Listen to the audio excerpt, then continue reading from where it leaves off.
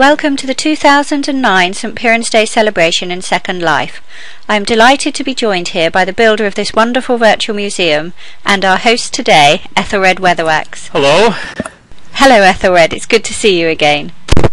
Well, same to you. We are talking here at the virtual St Piran's Museum in Second Life. I am in England, but you are in the United States. How did you become so interested in this Cornish church? Well, my interest in this church is due to my great-uncle's involvement back in the 1920s. My great-uncle was V Dexter.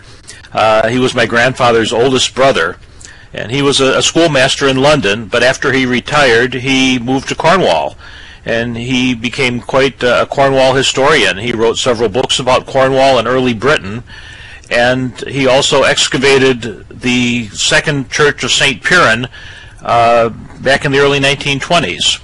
And so the model that we're standing in front of is the first church, or St. Piran's Oratory, and that was excavated by others back in the earlier mid-1800s.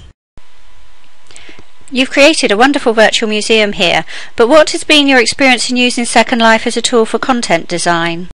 Well, I've found Second Life to be an effective testing ground for developing museum exhibits. I created a Second Life exhibit for my own hometown museum in Wisconsin, in America, and shortly after I completed the Second Life exhibit, our museum board decided to turn some unused space in our museum into additional exhibit space, and I simply took the exhibit I'd already created in Second Life and reproduced it in the real world, and to everyone's amazement and joy, I had the whole exhibit done within a week. Simply because most of the work had already been done in Second Life. You mentioned there how you transferred a museum exhibit from Second Life to the real world with great success. What are your thoughts on real-world museums and their communities using Second Life? There are many reasons for a real-world museum to be involved in Second Life.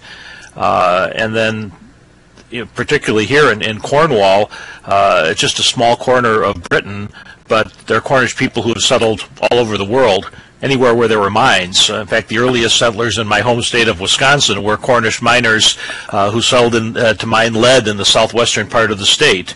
And then a few decades later, there was discoveries of iron ore and copper in the northern part of the state, and another wave of Cornish miners came over.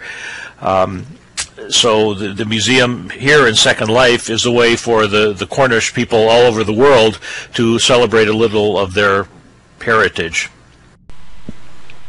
It's been really interesting hearing about your work here and taking a tour around the virtual St Piran's Museum. Thank you for your time, Ethelred. Shall we get back to the dancing? Sure, that would be great. I think people are waiting for us.